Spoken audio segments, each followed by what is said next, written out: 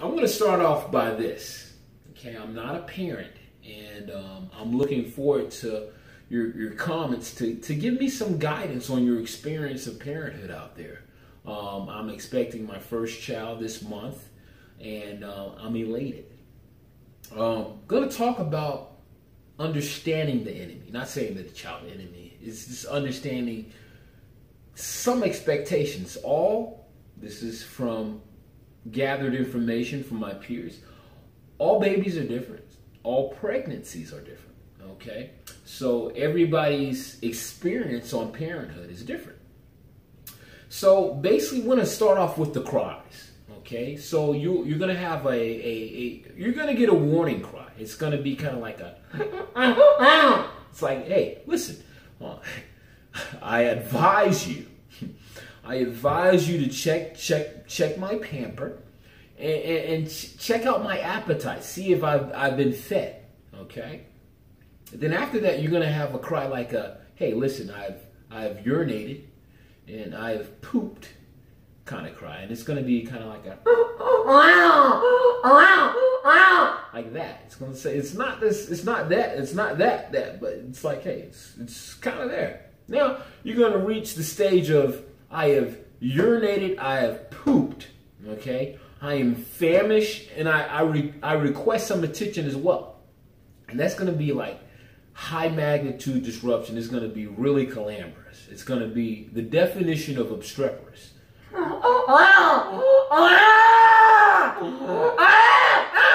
that. Like that.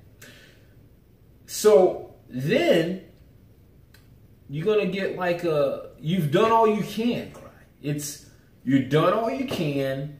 You've changed them. You've did everything you can think of. Temperature, there's no temperature. Everything is like good. They've been fed, burped. Everything's been done. And they're just going to test drive those vocal cords. It's going to be kind of like a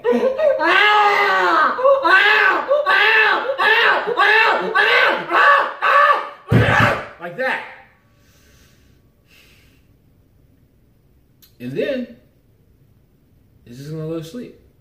And then what's gonna happen is you're gonna have a moment of clarity. And then in that small moment of clarity, you're gonna rapidly go straight into the REM state. It's gonna be the rapid eye movement state. You're gonna think you're gonna get a dream. And what's the baby's gonna do? Say, oh. It's gonna look around. He or she's gonna probably look up in the sky and say, you know what? I know they're asleep. I know that sleep. I know that my parents are asleep, and I'm fed, and I have not soiled myself. I have not urinated, and I'm full, and I'm good. What am I going to do?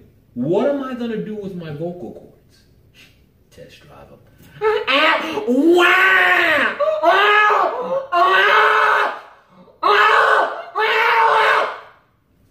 And they're going to test drive their vocal cords while you attempt to sleep. What you guys need to do is figure something out. Now, this is from advice. Everything that I'm giving you is advice that I received from various parents. And they said, come up with a plan of attack. Okay, every move you make should be calculated. So this means this. Okay, one parent is going to change the diaper, then the other parent is going to feed. You're going to go into 4-hour intervals, 2-hour intervals, whatever it may be, work as a team. If you feel that you need a break, first of all, put the baby in a safe place. Just step away for a second while observing the child and just take a couple deep breaths and get back in there and do what you got to do. Pretty much just take your time. Know that the baby's going to do what the baby's going to do. And it's no such thing as being a perfect parent or anything like that. But hey, just put the safety belt on and put it in drive. Make sure you comment, because I'm going to need your comments. I'm going to need your feedback as a first-time parent. I'm going to briefly get into the stages of pregnancy for all my expecting fathers. And it's pretty interesting. So you have the pregnancy stage. The pregnancy stage is this. Your significant other has found out that she's expecting a child. And she's elated, she's excited, she's enthused. she's pretty much at this time is just sharing information with her mom, dad, siblings, co-workers, friends. Hey, I'm pregnant. Congratulations, awesome. Now, she hasn't exhibited any kind of symptoms during this time yet. Because she's just, hey, I found out I'm pregnant. Now, the next stage is this. The next stage is the prego stage, okay? This is basically all you can eat, okay? This is the symptoms. This is not only the symptoms, you have everything. You can, I'm just go ahead and name the symptoms. How about that? You have hunger pains, always hungry. You have irritability. You have soreness. You have swollen feet. You have these nausea. You have any kind of smell. It's maybe makes you throw up or whatnot. All that morning sickness, it's more than morning sickness. It's not this morning. It's all day sickness. Okay, that's a lie. It's morning sickness. Whatever. So then that's pretty much the prego stage. Now, the last and final stage is the pregnator stage. Guys, this is a fence you don't want to straddle here, okay?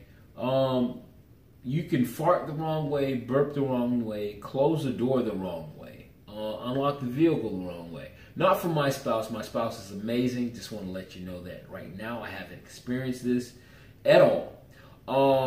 A lot of indecisiveness, a lot of craves, various craves. Every pregnancy is different. Every spouse is different. I'm going to tell you what you're not going to do. Guys, when our wife was not pregnant, our significant other, if you just girlfriend, boyfriend, was not pregnant, it was cool. She would be cool with you eating leftovers from Outback Steakhouse, Applebee's, or Ruby Tuesdays, or Olive Garden 2-for-1. If you value the life that you have currently, do not eat any food items that she has purchased.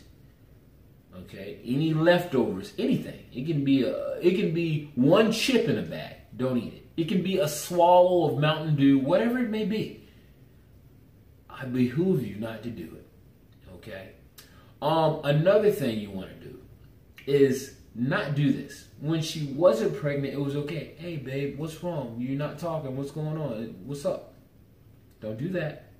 Do not do that. This is what you're going to do. Babe, can I massage your feet? Can I get you something to eat? Avoid eye contact during the pregnator stage. Just keep your eyes down and just kind of massage her feet or kind of rub her back when you ask what she wants to avoid any kind of self-injurious behaviors towards, or just to say not self-injurious behavior, just any aggression towards yourself. And just keep your mouth shut. You know what I'm saying? Just if you want to live, just shut your mouth. Just shut your mouth. Keep your mouth shut and your eyes open. That's pretty much it. That's pretty much it, I think. Now, all my parents out there, I need your help. I need your shares. I need your likes. I need your comments. Because, I'm expecting. My baby's due this month. So, toot toot.